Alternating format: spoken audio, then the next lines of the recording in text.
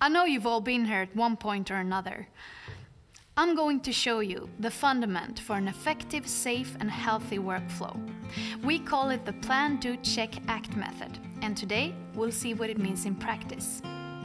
I'm going to walk you through every step, and I know you might know some of the parts I'm about to show you already, but please bear with me, it'll be fun. When they built this project, a lot of risks and hazards were taken into account. Take, say, team manager Camilla and her associate Maya here. They're doing an assessment to cover all of these risks and hazards in a method statement. It's their job to foresee and prevent every possible risk from happening. It can be everything from the obvious safety precautions like wearing gloves and eye protection to educate colleagues about the actual risks. We call this initial stage the plan phase. It all comes down to a very human drive, doesn't it? To care for life so we can all come home safe tonight. Safety is always a top priority, and Camilla knows that if the planning is thoroughly done, both her colleagues and the project will benefit a lot. And of course, so will Camilla. The time has come to put up the drywalls. We have now entered the second phase on our journey, the so-called do phase. Camilla is briefing the operators about every possible risk and hazard. She is cross-checking her lists, making sure they have all the right gear, such as appropriate tools and safety equipment. Well, it certainly looks like everything's in order. Let's go to work. A day has passed, and as you can see, our wall is coming together nicely. Even the best can forget to put the glasses on, but it's paramount to do so when at work. The eyes must be protected, since they cannot be replaced.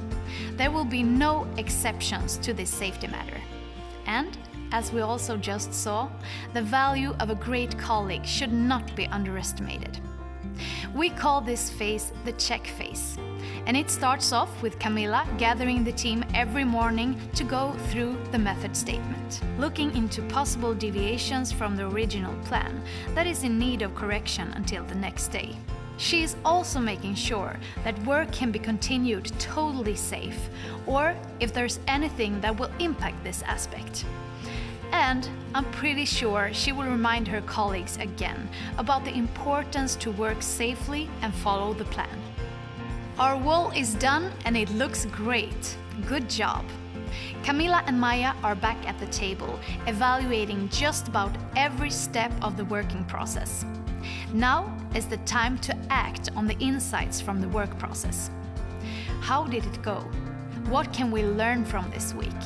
And how can we become better until next time? Even if Camilla seems pleased with the result, I'm pretty sure there's a couple of learnings she will bring into the process. There usually are. My time is up, and I'm glad you walked with me all the way to the finishing line. But before I go, I want to remind you that the PDCA model is something we carry with us into every project and every practice. We think it, breathe it, and perform it.